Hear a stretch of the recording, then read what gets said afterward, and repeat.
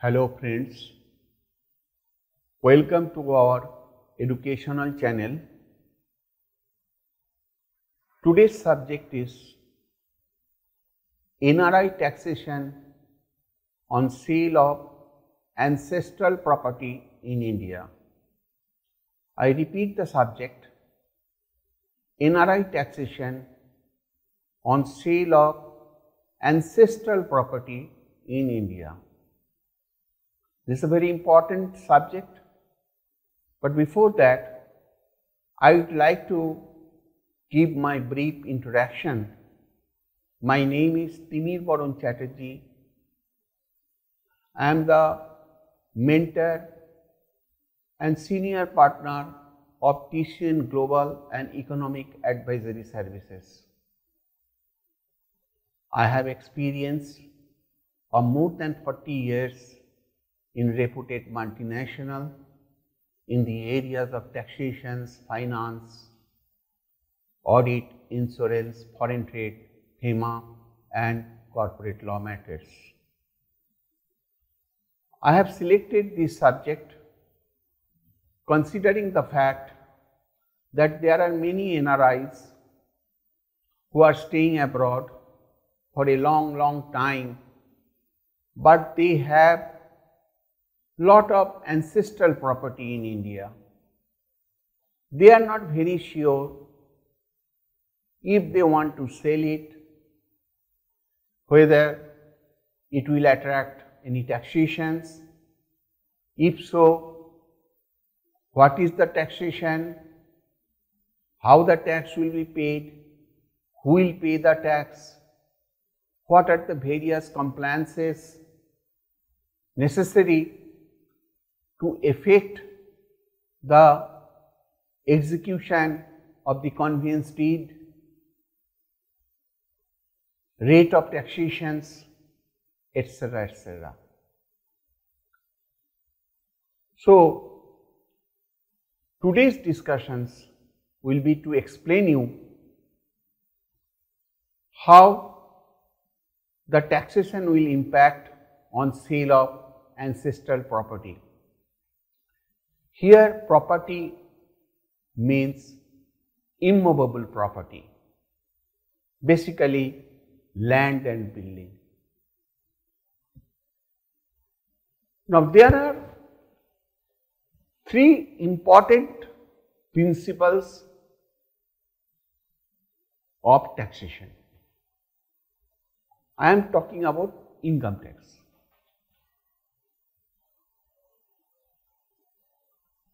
These are very important, not only for this particular subject, but for all tax matters under Indian Income Tax Act 1961. Number one, whether you are resident or non-resident, not ordinarily resident, tax is always to be paid on income accrued in India. This is the most important thing. So, if you are a resident, you have to pay tax not only on India, but also income earned in other countries too. So, if you are a resident, you have to pay tax on your global income in India. If you are a non-resident, the rule is you have to pay tax only on income accrued in India.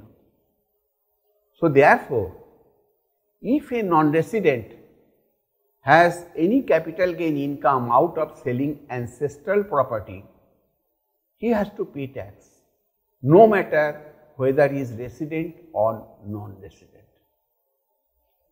These are very important principles in Indian Income Tax Act.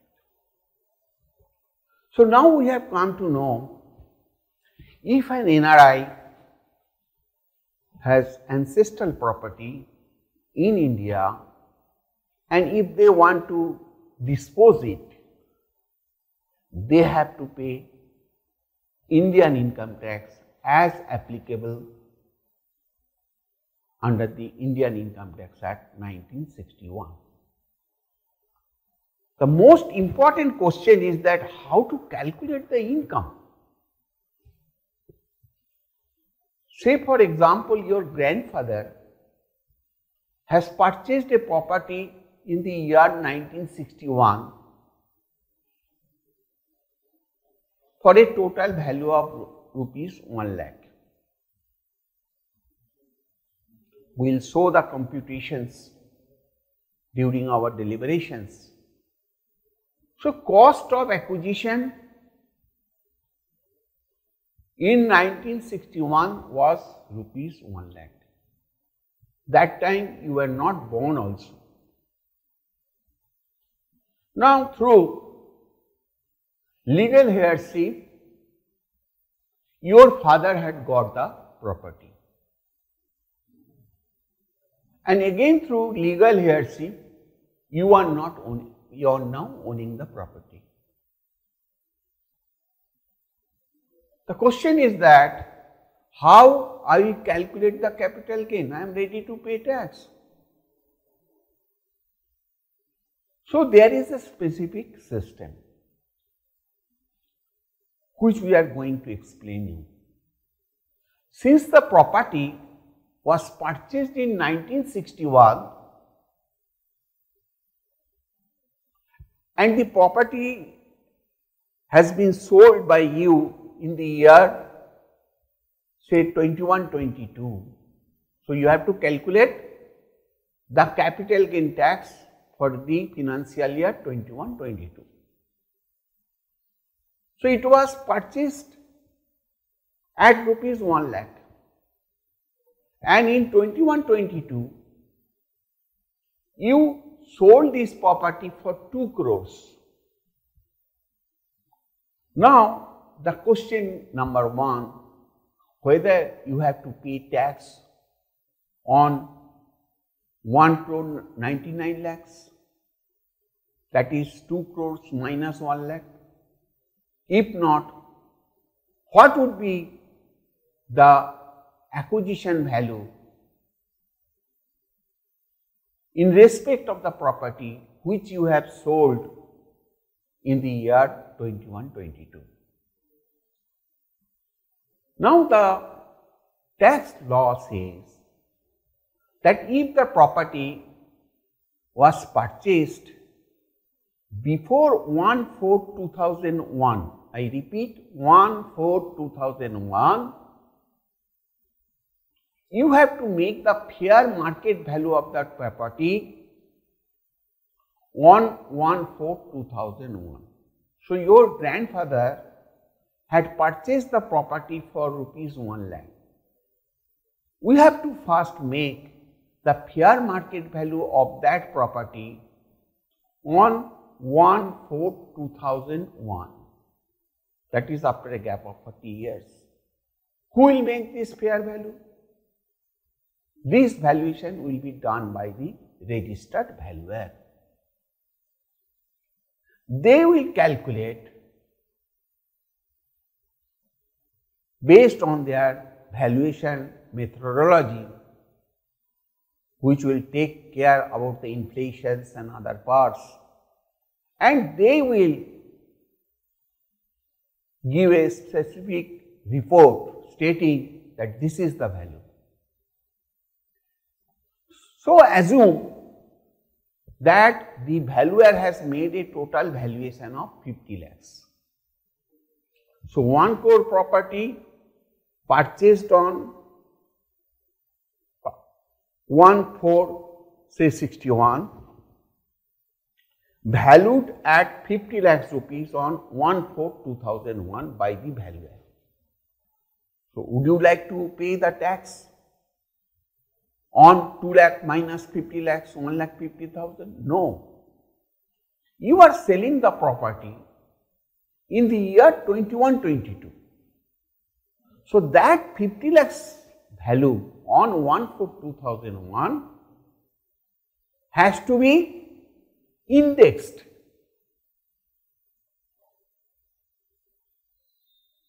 and to be recalculated as on 1/4/2021. So, how will you index it? Then you have to see the indexation. On 1/4/2001, indexation was 100 and value was 50 lakhs. In 21-22, the index has increased to 317. The property was purchased in 1961 at 1 lakh rupees. That value has been updated based on fair market value as on 1/4/2001 by the registered valuer amounting to rupees 50 lakhs. But that is on 1/4/2001 and you have sold the property during 21-22. So, I have to further index this value applying indexation. What was the index in 2001 and 2? 100.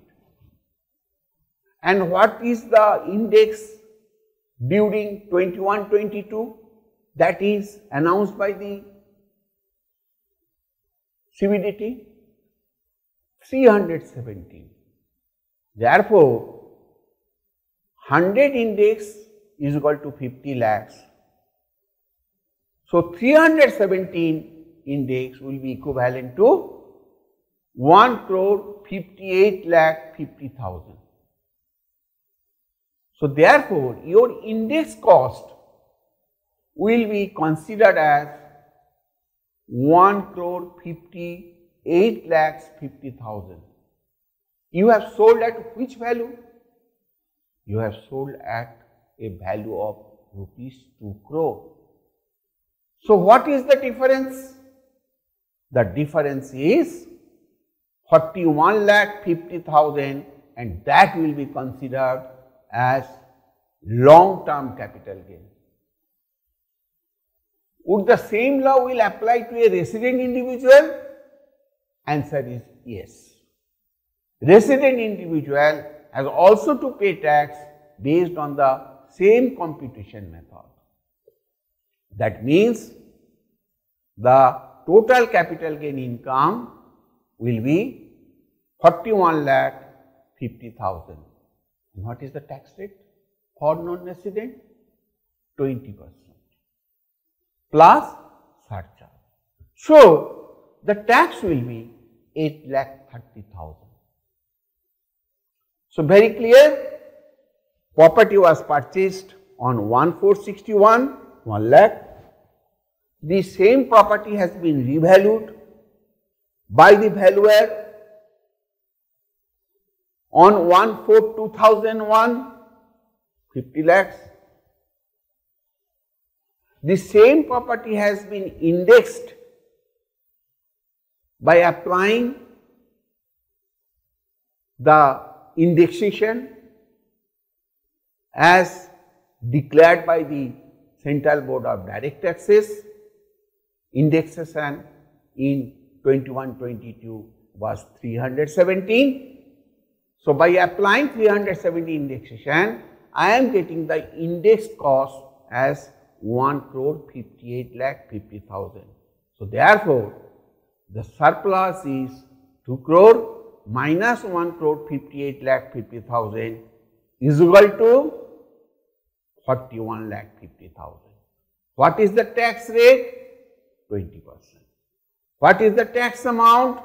8,30,000, because 20% on 41,50,000 comes to 8,30,000 plus surcharge. Now, who will pay this tax?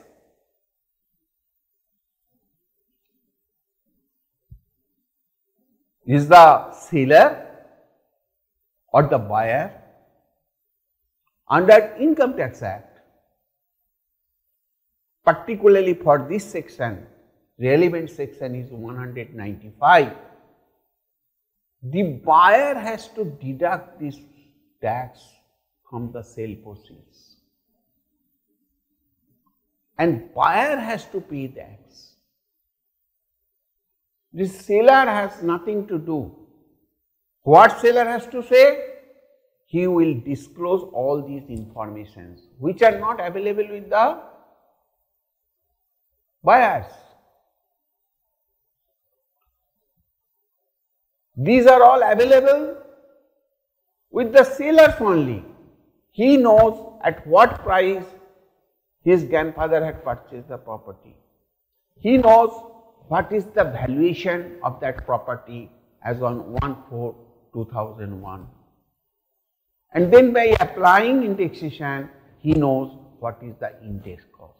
All these informations are to be given to the buyer to satisfy that this is the amount of taxations, and that amount has to be deducted as we have calculated 8,30,000 rupees plus surcharge. That has to be deducted from the sale proceeds, and that amount has to be deposited to the credit of the revenue. So friends, after making this payment and taking a certificate certifying that he has paid the due tax, he can certainly go to his banker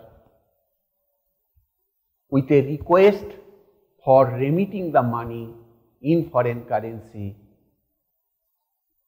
to his dwelling place outside India. He has to satisfy to the bank, that is authorized dealer, that he has paid the due tax on income accrued in India, which is a very, very important, and for that particular purpose, the return submitted by the buyer in respect of deduction of tax under section 195 will be very, very important. Otherwise, the banks may not remit that money. Of course, he has to comply the Foreign Exchange Management Act in respect of remittance of fund from India to abroad. These are the basic points with regard to the sale of immovable property in India by the NRIs. They are free.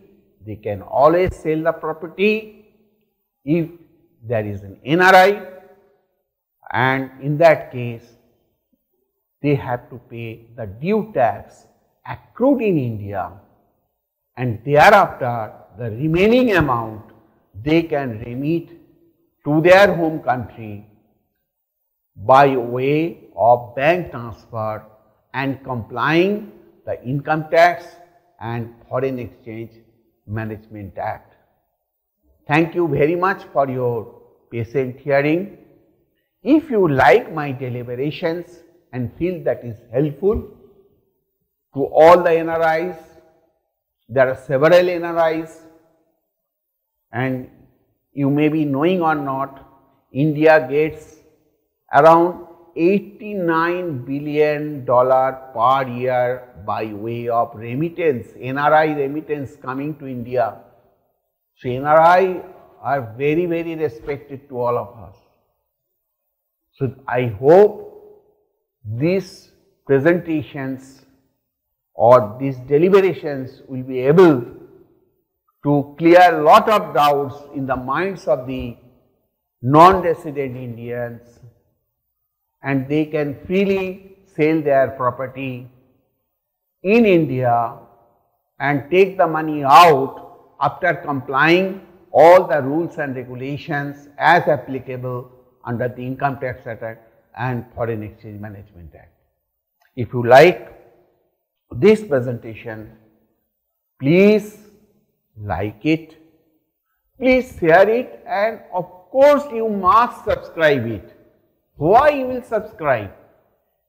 From this particular channel, you will not only get taxations, you will get latest ready-made information on corporate law, on foreign trade, on FEMA, on insurance management, taxations and corporate laws, and we will be updating you from time to time by way of uploading our latest videos on the subject. Thank you very much.